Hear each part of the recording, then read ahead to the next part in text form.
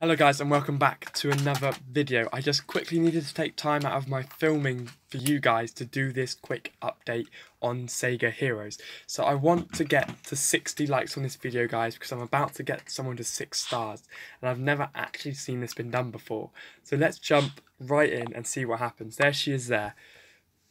Blaze Fielding, and I'm going to get her right to 6 stars and see what happens, because I imagine 6 stars is going to be the highest, so let's go in and do it. So it takes 45,000 to do it. 45,000 coins. It is absolutely ridiculous. Let's go and promote and see what happens. She's blue, guys. She's blue. She's got a blue star now. So I wonder what that means for the foreseeable future of Blaze Fielding, guys.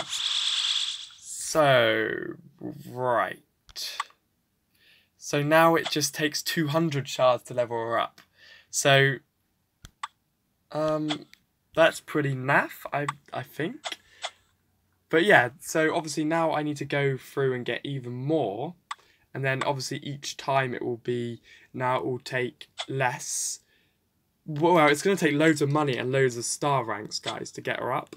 But also, I just wanted to quickly do a video. Let's quickly get some gameplay in of her. If I do my next blue battle, we can have a look. I've got to 1,000 damage now, guys. That is insane. 700 damage in attack she's doing now. I was hoping for a bit more, you know, considering I did get her to 6 stars.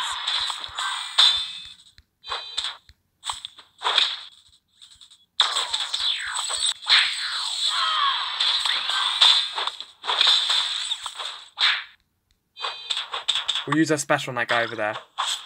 Oh, that wrecks now. I do actually highly rate this game.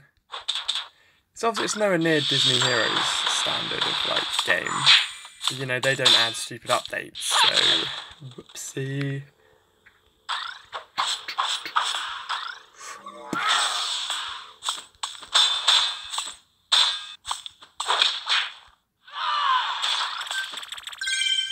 I'm getting some good hits here.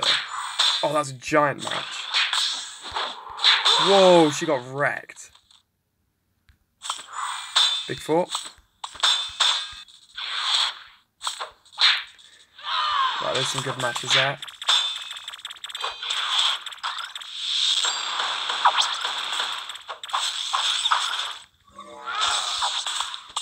Wrecking. Wrecking Ralph, wrecking Ralph, wrecking Ralph, wrecking Ralph. Big hammer. Donk. Redonkulous! Wrecked. I haven't got any specials here, unfortunately. So we're going to be going out on a bit of a limb here.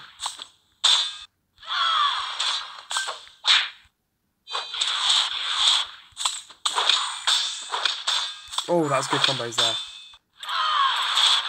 Right, let's take that woman out next. Let's get rid of her. You've also got to prioritise people you attack, guys.